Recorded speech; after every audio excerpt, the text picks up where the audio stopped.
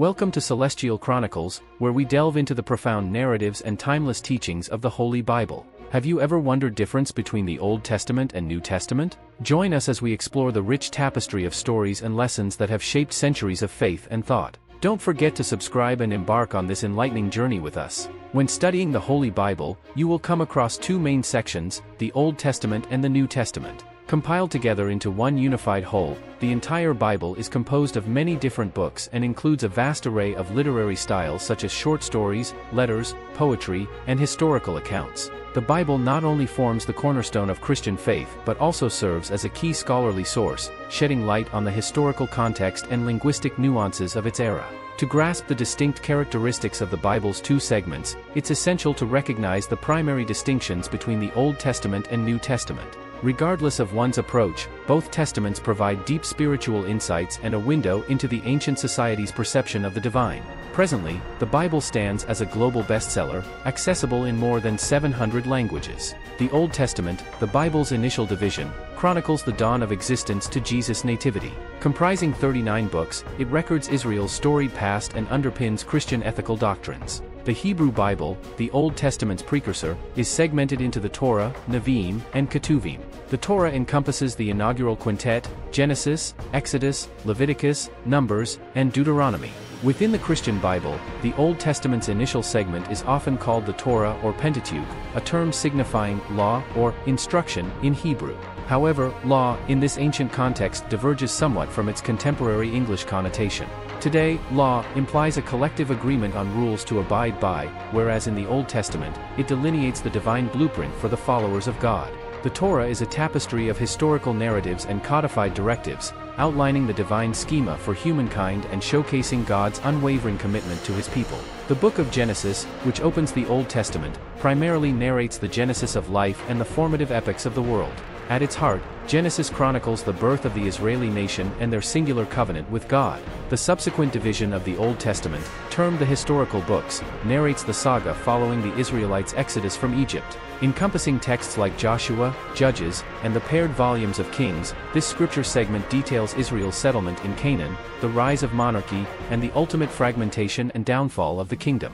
The next section of the Old Testament is known as the Wisdom books. Encompassing a variety of genres and literary styles, these books explore themes of beauty, love, joy, and sorrow, and reflect upon the nature and character of God. The biblical wisdom literature includes 5 books: Psalms, Proverbs, Ecclesiastes, Song of Songs, and Job. The concluding segment of the Old Testament, known as the prophetic books, mirrors the Tanakha's division into major and minor prophets. The major prophets, including Isaiah and Jeremiah, are so called due to the extensive scope of their writings. Conversely, the minor prophets, like Jonah and Amos, are characterized by their briefer compositions. These books predominantly offer a historical account from the perspective of various prophets, God's emissaries to humanity. They chronicle not just the historical events of ancient Israel but also articulate the enduring impact of these occurrences, such as the collapse of the Israelite and Judean kingdoms and the subsequent periods of captivity and exile. The New Testament of the Bible is the second major section and contains 27 books.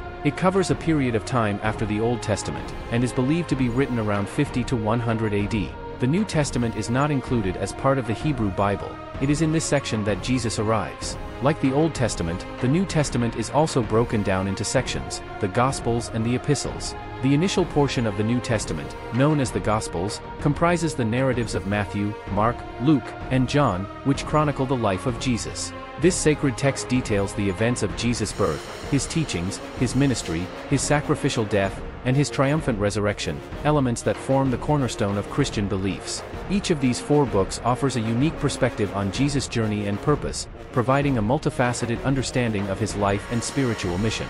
The Gospel of Matthew presents the birth of Jesus as a divine event and recounts his life's mission.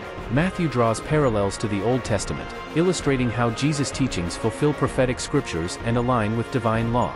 The Gospel of Mark, resembling a narrative of suffering, highlights Jesus' significance and divine authority, documenting his miraculous deeds. Luke's Gospel portrays Jesus as a unifying figure, bridging divides among people. Lastly, the Gospel of John proclaims Jesus as the divine Son of God, promising eternal life to his followers. The New Testament's second segment consists of the Epistles, a collection of letters penned by apostles to guide early Christian congregations. These epistles served as counsel for church leaders, encouraging adherence to Jesus' teachings. They are categorized into two groups: the Pauline epistles, traditionally ascribed to Apostle Paul, with Romans as a notable example, and the Catholic epistles, named for their esteemed status in the Catholic tradition but acknowledged universally in Christianity. The latter includes texts such as James, and 1st and 2nd Peter. Finally, the New Testament ends with the book of Revelation, which contains different letters to the churches and also interprets the meaning of life from the beginning to the end of the world. Difference between the Old Testament and New Testament.